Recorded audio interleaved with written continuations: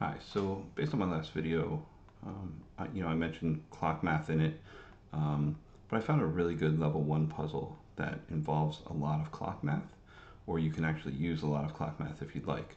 So what we'll do is we'll complete this puzzle using clock math as much as we can. So if you take a look, there's actually, I believe, 9 sections of this puzzle that can be solved using clock math. So um, each of these areas is eligible to be solved using clock math. So, um, so the first one we'll look at here is this box up here. So once again, what clock math is the ability to add up your numbers. Anytime you go above 10, you reset back to 0. And then you can, when you have your final sum, you get to your number like 5. So if you have a 1 at the end, you need 4 to get to 5. If you have a 7, then you have 8 to get to 5. So, and then depending on the section, if it's a 45 cage versus a 90 or a 180, then you'll be going after midnight. So then you'll have this scenario where, let's say you have a 3, you'll need 7 to get to 0. And if you have 7, you'll have 3 to get to 0. So anyway, let's look at it in action. And you can go to this puzzle 4584 and solve these sections for yourself. So here we have 1, 2, 3, and 7, which is 0, and that gives us a 5, 2. Once again, you could have added this up really quickly, saying this is obviously 33 plus 7, which is 40, and that gets you to 5. Over in this section here, we have 0, 8, and 1, but we're overflowing into another box. So in that scenario, because we have a 1, we want to get back to the number 5. So you're going to subtract 6 to get there. So that's your answer for this box here will be a 6. Down in this bottom left-hand corner, we'll do the same thing. So we'll do this will be 1, 8, 9. So because we have a 9, this will be a 4. This will be a 2, 1 because of the 2 up here. In the bottom right-hand corner, we do.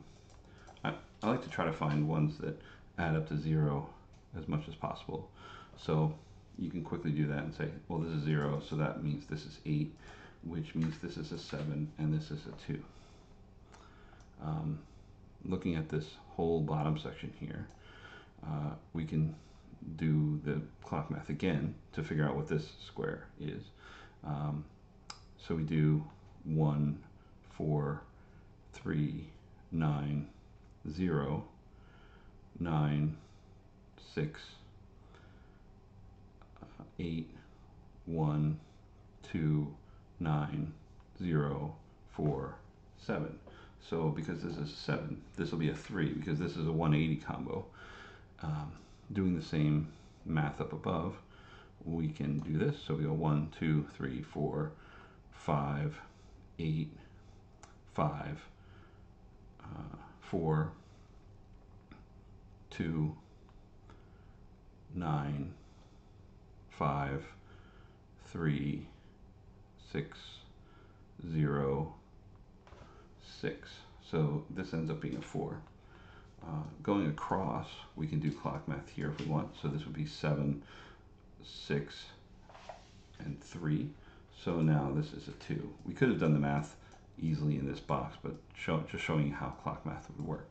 And if you remember, this here could be solved using clock math as well. But because we've already filled in these 2 squares, you can actually do clock math using these 2 squares by saying that this is a total of 8 plus 6, so that would be 4, plus 1 is 1, plus 7 is 1, and then 7. So now this number here has to be an 8, and this is 1. On the other side, you can do 4 plus 2 is 6. This makes it 0, plus 4 plus 4 is 8. So that means that this number here will be a 7, and this will be a 6. So once again, we could have added all of these squares up, but I don't really see a point to doing so in this specific scenario. So anyway, that helps get us moved along pretty nicely in this puzzle. So now we know that this is a 1, 5, and this is a 1, 2. So now our 1 is going to be in one of these two squares. Here we have a 9, 8. So this is a 9, 7. This is a 9, 8.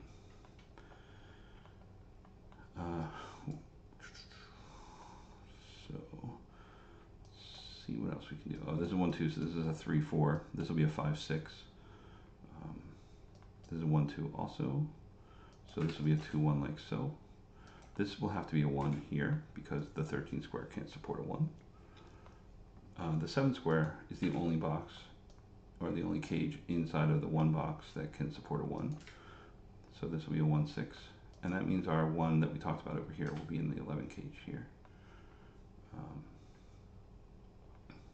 Oh, and we also know that this was 3, 4, so this is going to be 5, 4. This will be a 3, 4, so this will be like so. This is a 1, 5, 1, 2. So this is 10 remaining, so this is going to be 7, 3. This will be 2, 6, which means this is 2, 1, and 1, 5. 6, 2 will go here. So this is a 15, and both of our 9s are blocked, so this is going to be 8, 7 like so. Here we have a 6, 8, 9. I don't see anything immediately that helps us fill that in right now. The 6 is burned.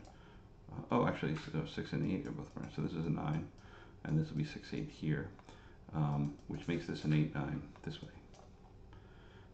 So our other 9 will be in the 14 cage here. So this will be a 5, 4, or 5, 9. Sorry, 5, 9, and this will be a 3, 9.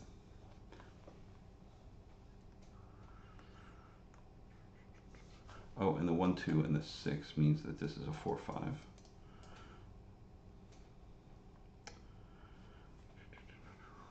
And this was a 5, 6. Yeah, that doesn't tell us anything quite yet. 1, 2, 3, 6. So this is a 3, 5. So it'll be 5, 3 like so. This will be the 4, 7. So our other 7 is missing. It has to be here because it can't be a 2, 7. Our other 7 will be here with a 4. And then we'll have 4, 9 this way. So this will be a 5, 6 and a 2, 8. So that means our 8 and 6 are here, giving us a 9, 5 this way. So it'll be 3, 7. So this guy here is what? 5, 6, right? So 5, 6 like so. This will be 4, 5. And then, so this is 3, 9, and 8, 6. So this can't be 5, 6. So this has to be 6. This has to be 8. One of these is 6, 8. So this is 6, 8. This is 5, 9. Sorry. My mouse is stuck. Come on, mouse. There we go. 1, 3 this way. This here will be, this is 3, 8 here. So this will be 8, 3 like so. This is 3, 9. This will be 9, 2. And then over here we have 4 and 3. So, so once again, this puzzle is a really good one for practicing your clock math. So I highly recommend, if you're new to it, to actually solve this puzzle using clock math on your own, and you should get really familiar with it after doing this puzzle. So hopefully you found this entertaining, and if you did, please hit the like button and subscribe to my channel. Thanks.